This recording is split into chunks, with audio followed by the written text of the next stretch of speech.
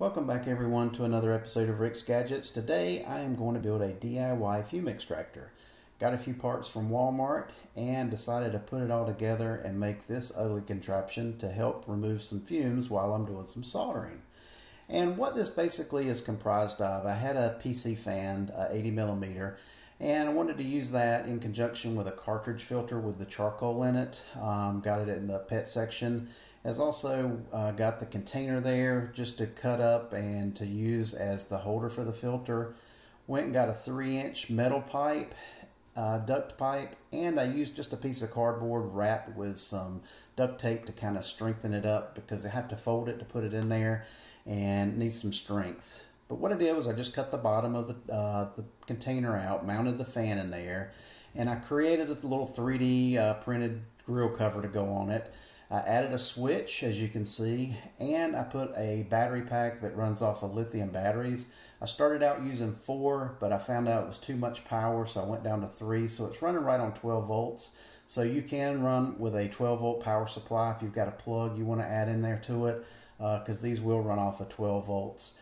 So what I've done is I mounted the fan, sealed it up there, got the switch on it, and I have added the baffle in there, and I just took here some caulk and kind of caulked it in there at an angle.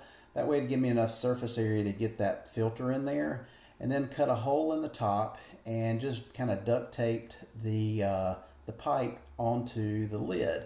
And when I get it all finished here, you can see I got the filter in there, and I just kind of put it up against the cardboard. And you can see where I have the duct here kind of up positioned and duct taped onto the lid and running it here with the 3 batteries.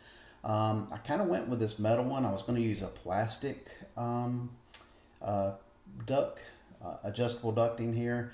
And I'm glad I went with this metal one because as you can see, you can kind of move it around, whereas plastic one would just lay on the counter. This, you can move it up and down. So as you can see, it'll move and stay in the position you left it in. And what I've got is, I want to show you here, I've got some batteries I've got to solder up. As you can see, I've got quite a few that I've got to get done there in the background. And I'm going to be soldering these packs up, and decided I needed the fume extractor because I used to just run the PC fan on the desk, and it kind of just blew the fumes away. But this will help, and as you can see, here it is with it off. And when you start soldering, it's inevitable that smoke and fumes just come right back at you. You can see here it's coming right back toward the camera. So with this running, I'm going to turn it on, and it's just enough to pull the fumes in. I have this battery positioned about 2 to 3 inches from it.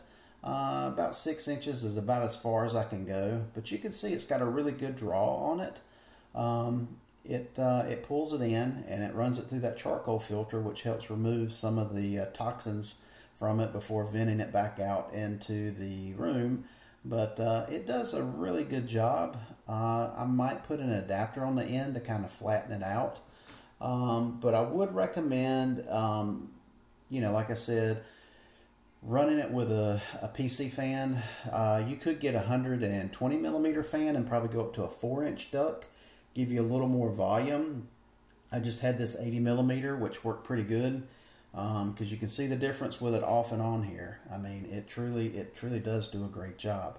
So I would recommend, if you're ever going to do a lot of soldering, to get one of these because this stuff is kind of toxic. You don't want to be breathing it in. And I've been needing this for a long time, and it's a simple and easy project. It didn't cost very much money with just stuff I had laying around the house.